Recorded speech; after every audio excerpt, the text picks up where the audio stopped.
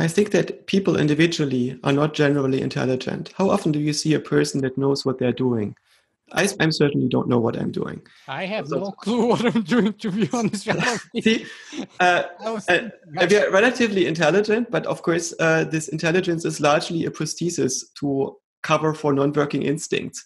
And we figured that out by now, right? And we see that people acting on their instincts largely get good results for their life, but they don't reach a very deep understanding about the nature of existence in the process, because they don't have to, right? There's very little utility for deep philosophy and practical matters.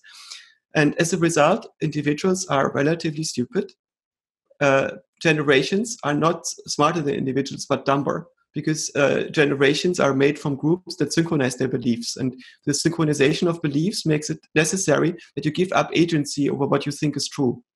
And when you do this, you accept things that you would not accept when you think about them individually. So people in Eastern Germany collectively believe things that an individual would never have thought. And same things happen here, right? So there are many conspiracy theories that people believe in here for a while that would not make sense to somebody who thinks about this. Like Putin uses an army of Twitter trolls to manipulate the fan affectations of Star Wars movies. This is a conspiracy theory that was a result of misreading a study and was then repeated by 20 news outlets until somebody bothered to read the actual study and figure out, no, this is not what the study says.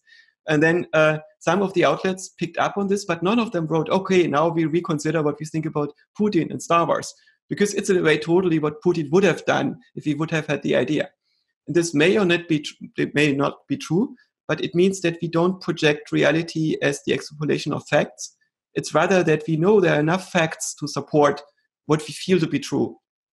And there's utility in feeling particular kinds of truths, and these basically local cults of interpreting reality shape society, shape generations. This is what a generation is about.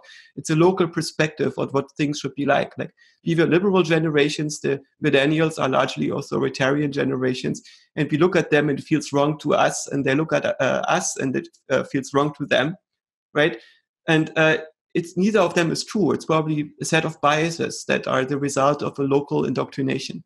But there is something that's smarter than the generation. This is the culture itself. So if you zoom out a little bit, you see that generations and societies are generated by cultures, and cultures are built over a long time. And there are many things that are embodied in a culture, for instance, in the culture of how to build science, that would be very hard to derive for a single generation or to improve for a single generation, because we don't locally understand all the things that went into it. So in a way, civilizations are smarter than us. There is something like a civilizational hive mind, a civilizational intellect that we as members of our polis who are somewhat educated can never fully comprehend.